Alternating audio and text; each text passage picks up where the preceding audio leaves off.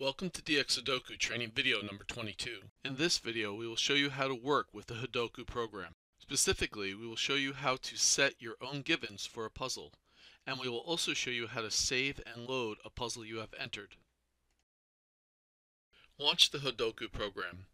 If you do not have the Hodoku program installed, take a look at dxSudoku training video number 21 for how to install the Hodoku program. If you are like me, you have lots of Sudoku puzzle books. Find one of your books and open it to a puzzle page so you can see the givens for a particular puzzle. Now right-click over one of the cells on Hodoku program where a given should be.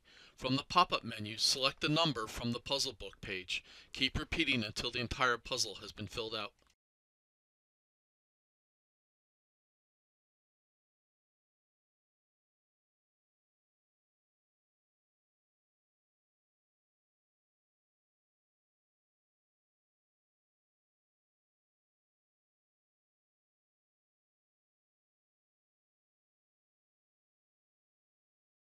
Once you have completely entered your puzzle, notice all the givens you have entered are blue. The Hodoku program uses blue to indicate a value you have put in after the givens have been set.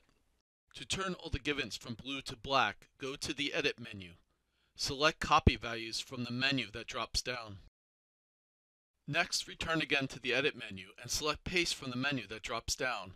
Now all the givens are black, which is a lot nicer when you start solving the puzzle. Next, we are going to save the puzzle we have just entered to a file on our PC.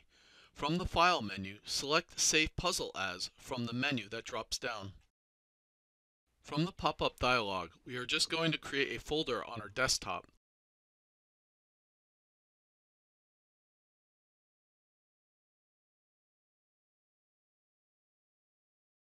We are then going to save the puzzle into a file named Puzzle1.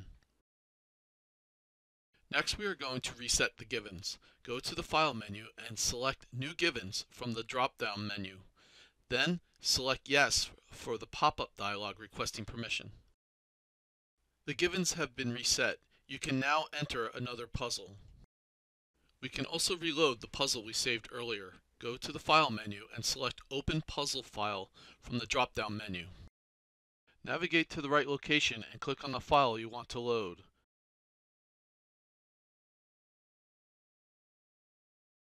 We have successfully loaded the file we saved earlier.